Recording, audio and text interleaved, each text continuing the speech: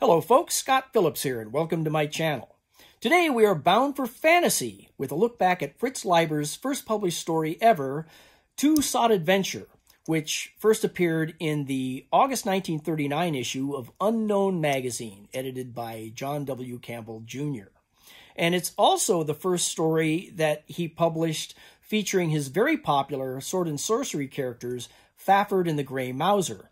So in this video, I'm going to look back a little bit on how he came to write those characters and those stories, and then look at that very first story and some of the artwork that came out with it that gave us our very first look at how Fafhrd and the Grey Mouser might look based on the stories. And also, I should say that this is my entry to the first week of a BookTube event, February Fantasy Stories, which was inaugurated last year by the Bookish Bryants. And I understand they would have been back this year to host it again, but unfortunately, as I understand it, they are experiencing some homeowner challenges this winter with some burst pipes and some maybe some structural damage, things like that, that they're trying to take care of so they can get back into the house during this particularly cold winter here. But in the meantime, Steve Donahue over at his channel has picked up the baton to host February Fantasy Stories for 2023. And I'll leave a link to his announcement for that down below. But the strange thing to me seems that even though he did announce this a couple of weeks ago, and we're a week into February already, I have not seen anybody posting any February Fantasy Stories videos yet. So, and I'm usually kind of late to the party on some of these things. I haven't been doing these BookTube videos myself for very long, so I'm enjoying joining in. But right now, so far, I feel a little like a tree in the forest kind of thing, and I'm hoping that others will join the fray soon. Now, I know that Steve Donahue has a number of February reading projects going on. And so this might be getting kind of lost in the juggling a bit, perhaps. But hoping that people do join in soon. And there are actually 4 weeks for it here, this being the first one. And again, I'll link to Steve's video down below where he outlines what those 4 prompts are for the month of February for fantasy reading. Not that you have to follow it. They're just not even guidelines, but just some themes that you might want to look into to kind of give your February fantasy reading some diversity. But for the first week, he suggests swords and sorcery. So that particular subgenre of fantasy is what we're talking about today, and why we're going to chat a little bit about Fafhrd and the Grey Mouser. Then week 2 is going to be epic fantasy, and week 3 will be he's calling it an installment, and it might be one book or story out of a larger series that maybe you've been working through and have set aside for a while and want to get back to. So you might be jumping into the middle of a fantasy series, perhaps. And then the 4th and final week is for contemporary fantasy, and I think he said possibly urban fantasy. Now, you don't have to follow any of the prompts necessarily, but as long as you read fantasy sometime during the month, then you are considered being involved and having a good time with whoever else might be joining us doing this. So, without further ado, let's get on with talking about Fritz Leiber's first story, Two-Sought Adventure, and Fafhrd and the Grey Mouser. But first, let's take a look back at Fritz Leiber himself. Fritz Leiber was born in 1910 in Chicago, and when he first started writing, he wrote under the name Fritz Leiber Jr. because his father, Fritz Leiber Sr., had already made a bit of a name for himself in the theater. He was a Shakespearean actor and also appeared in a number of films of the day. And when Leiber was 16, he read his first H.P. Lovecraft horror story, The Color Out of Space, in the September 27 issue of Amazing Stories. Now, at that time, Leiber had already been enjoying reading a lot of the exciting science fiction stories in Amazing, but Lovecraft's story was so bleak to him that it reportedly depressed him for weeks, and it put him off reading the magazine. Now, by 1932, Leiber was attending the University of Chicago, and through a new circle of friends that he was meeting there, he got reintroduced to Lovecraft and really got into it, and followed Lovecraft's new horror stories as they were coming out into the 1930s, and he became a major influence for Leiber in his writing. Around the same time, there was a bit of a turning point. He met someone who was to become one of his best friends through life, Harry Otto Fisher. And those two guys, their friendship really got some of Leiber's creative juices going as far as writing. In 1934, it was actually Fisher who came up with the idea for Fafhrd and the Grey Mouser, and he imagined it in a fully inhabited magical world that was based a bit on Celtic folklore at the time. And he based the character of Fafhrd and the Grey Mouser on Leiber and himself. Leiber was a lot taller than Fisher, so he cast Leiber as the tall barbarian Fafhrd, and himself as the short mercenary thief, the Grey Mouser. So these two college pals would get together and knock around ideas and concepts for stories and adventures based on themselves and these characters that they'd come up with. Now, this was during the Depression, so economies were kind of tight, and there was a big fashion of board games that was sweeping the country then, because it was kind of a cheaper form of entertainment, and they were really catching on. Games like Monopoly and Sorcery and Scrabble, for instance. So they actually took their idea of Fafhrd and the Grey Mouser and invented their own avatar-based board game, and they called it Lankmar, which is the country that is the setting for a lot of the Fafhrd and Grey Mouser stories. And this was years before anything like Dungeons & Dragons had come along. So, inspired by the characters they'd come up with and the adventures that they were playing around with for their board game, and Leiber had gotten back into reading weird tales by now pretty regularly and was really enjoying the stories of Robert E. Howard in that magazine, he started thinking that maybe he could write his own short stories based on the adventures that he and Fisher had been playing around with that board game. So in 1935, he started writing stories of Fafhrd and the Grey Mouser and submitted them to Weird Tales. But he wasn't having much luck with that. Weird Tales wasn't really interested and didn't buy any of them. But then in 1939, John W. Campbell Jr., who had been editing Astounding stories for a little while by then, a science fiction magazine that we've talked quite a bit about on this channel here, he started to publish a new magazine that was a lot more in the same lines as Weird Tales, and he called it Unknown, and it featured or focused mostly on fantasy-type stories. So Leiber took a chance with Campbell and Unknown and sent in some manuscripts, and Campbell bought Two Sought Adventure for the August 1939 issue of Unknown, and then Leiber was off to the races with that. It's the story of Fafhrd and the Grey Mouser teaming up here to seek a fortune in jewels that are hidden somewhere in a castle-like structure on the outskirts of Lankmar.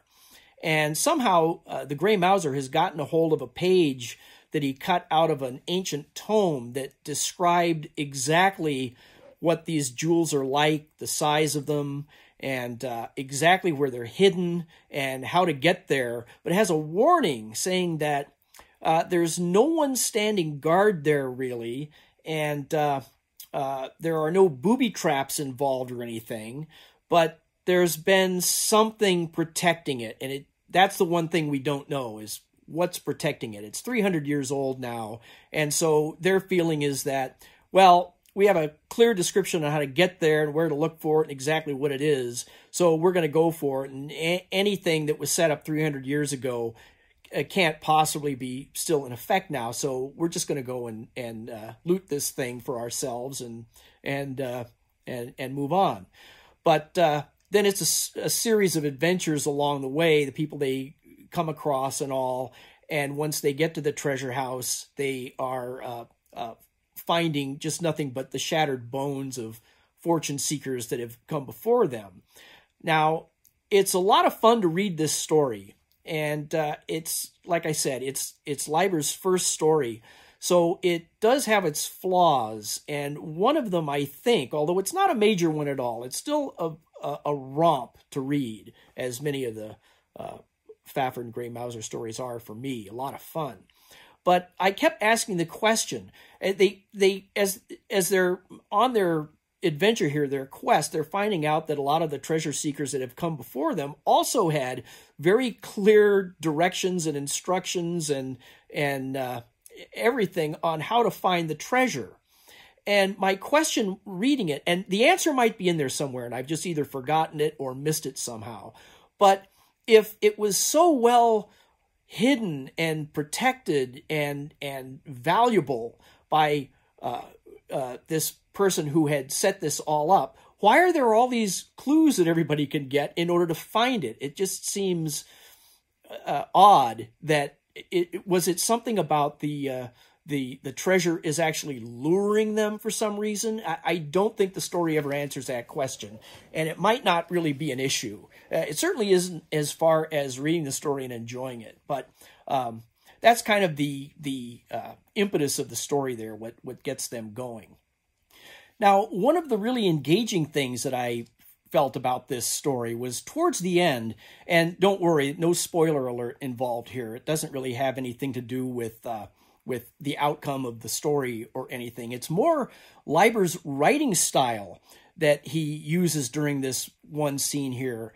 And all through the story, Fafhrd and the Grey Mouser have been working together, obviously, through this whole adventure here. And now, towards the end of the story, they're having to kind of split up for a particular reason. And it starts where they're working together, and at one point, the Grey Mouser leaves Fafhrd to continue working on what they've been doing while he goes out to see what's going on outside the treasure house and decides that he's going to have to come to the aid of this young girl who they met earlier in their adventures. And she had helped them, so now he wants to help her. But the writing style now is they've kind of split the two tasks that they're doing, and yet it doesn't jump from, well, it does jump from one scene to another, paragraph by paragraph. So it's not talking about what Fafhrd is doing in one section, and then it switches scenes entirely to follow the Grey Mouser. Instead, one paragraph talks about what Fafhrd is doing, and then the next paragraph is what the Mouser's doing, and then Fafhrd and the Mouser. Just one paragraph after another. So when you're reading it, you really get a feeling like these two things are happening simultaneously. It doesn't talk about Fafhrd and then he does his thing and then moves over to the Grey Mouser and he's handling his portion of the story, and then they meet up later. It's just a simultaneous thing. And it seems like that style might be distracting, but it isn't at all. It just reads right along very fluidly, and you really get that sense of kind of watching two different storylines at the same time. And very engaging. So if you've read any Fafhrd and the Grey Mouser, by the way, I looked this up. It's Fafhrd, not Fafhrd. Fafhrd and the Grey Mouser. If you've read any of those stories before and you haven't read this one, it's a little bare bones as far as a lot of the other later stories go, but very fun to read, and I would recommend it. And maybe now that you have some of the background of how it came to be written, might be a little more fun as well. But now, like I usually like to do, let's take a look at some of the artwork that appeared in this first story. Like a lot of these debut stories, Two Sought Adventure did not make the cover, so we did not get a full-color painting of anything in the story. But it did get 3 really nice pen and ink interior illustrations by Filipino artist Isip, including this title page. And this gives us our very first look ever of Fafhrd himself battling a ne'er-do-well, a ruffian that he and the Grey Mouser have come across early in their adventure here.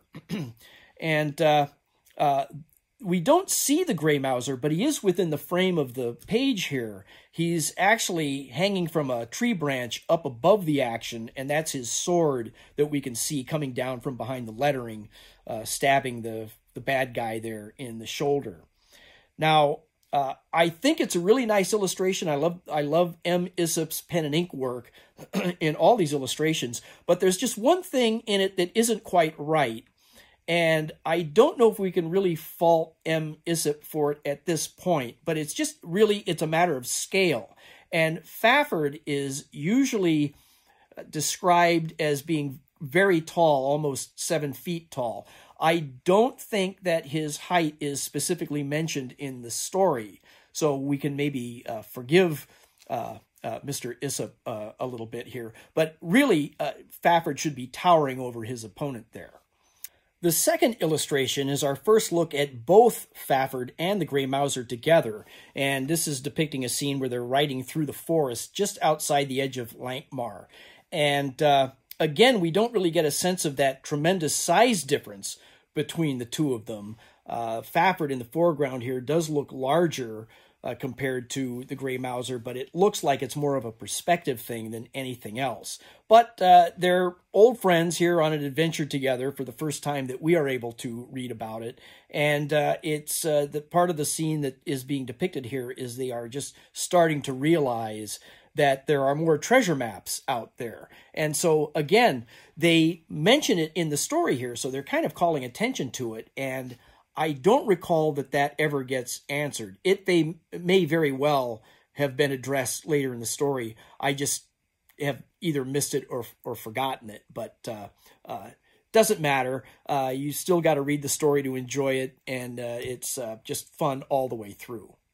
And then finally here is another great use of the black and white, just that contrast of the deep blacks of the backgrounds of the cavernous interior of the treasure house. And we are seen here being confronted by the priest. And this guy has been living in the treasure house for decades, and he believes that he knows the secret of the house and that it won't hurt him because he is not, so he proclaims, he's not interested in getting the jewels for himself.